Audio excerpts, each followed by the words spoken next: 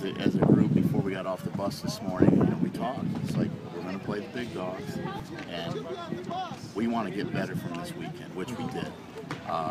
Maybe I should have switched the lineup around a little bit more the second game to what I wanted, but you got to try things out, and these are the places where you can see, especially when they jumped on us and the girl hit one in the treehouse or whatever.